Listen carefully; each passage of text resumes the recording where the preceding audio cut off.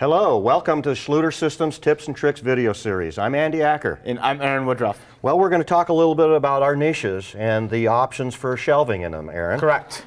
And so we have 4 different size niches. We have 12 by 6, 12 by 12, 12 by 20, and 12 by 28.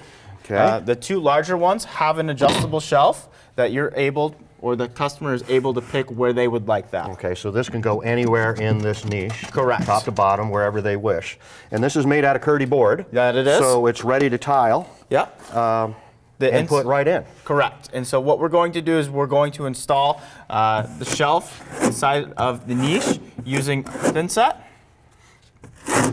So common practices, just flat trawl into the KERDI board, and then followed by the notches.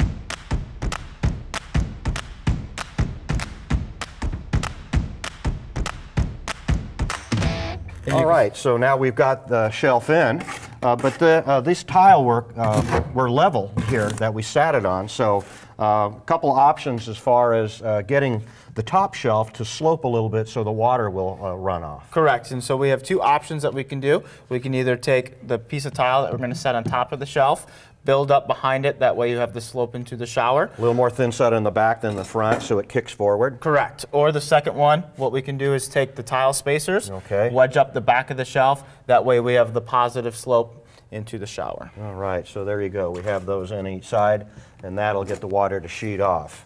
So now that we got that in, there's another option. Yep, and what we're going to do is we're going to show using just our Deco SG product with a glass shelf. Okay, so the Deco SG, you see there's a track that runs along here. It has an anchoring leg, and this is one way that you can build another shelf out of glass and put that in here. So we're going to place that in here and then put the glass shelf in. Correct.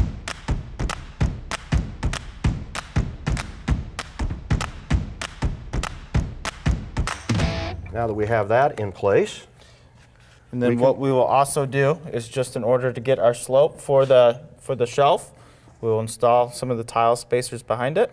Okay, so now we have a little bit of a slope to get the water to sheet off. Yep.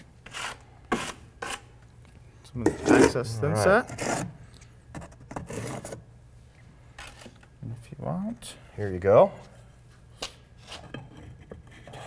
So that just slides in.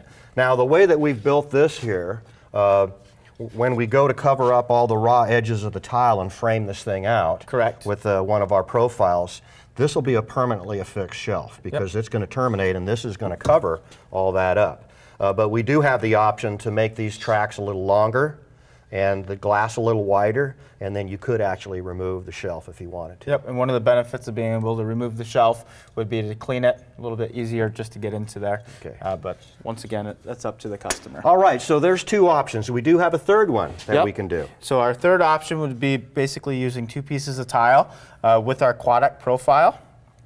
Okay, so 2 pieces of tile sandwiched together, thin set between them. Anchoring legs are in there, in the thin set between the tile, and we've got 2 pieces of our Quadec right here that are going to finish off the end. Correct, and then this one you would have a grout joint, or just the color of grout that you're grouting rest of the shower between the 2 pieces of profile. Okay. Another option would be to use a solid piece of stainless steel or aluminum. We offer that in 2 different profiles. One is our Sheen Step or our Reno T.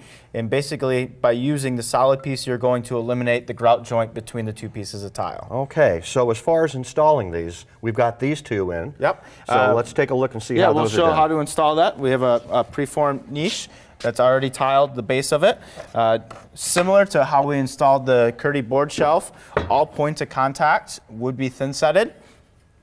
You set the tile down into place, and then you would have the option to place your tile wedges underneath it just to get your positive slope. To get the slope on the top shelf. Okay. Correct. And these profiles do stop a little short of the actual edge of the niche, but they stop flush with the tile that's going around the inside. So the reason behind that is just so when you basically set the Quadec up around the outside, you're going to cover that tile edge. These profiles are going to butt into that, and then you just grout this area. When we're grouting, it just gets grouted in. Correct. Okay, so there you are, 3 different options for shelves. Yep. We have, with the larger shelves, we have our own KERDI board one that comes in the niche. Correct. We showed you how to do a glass one, because that's often attractive. And then a tile one too, where you're using the same tile as you're using in the shower. So hope you enjoyed these tips and tricks, and thank you, Aaron. Thank you. If you'd like to see any of our other tips and tricks videos, please visit our YouTube channel or our website, schluter.com. Thanks for watching. Thank you.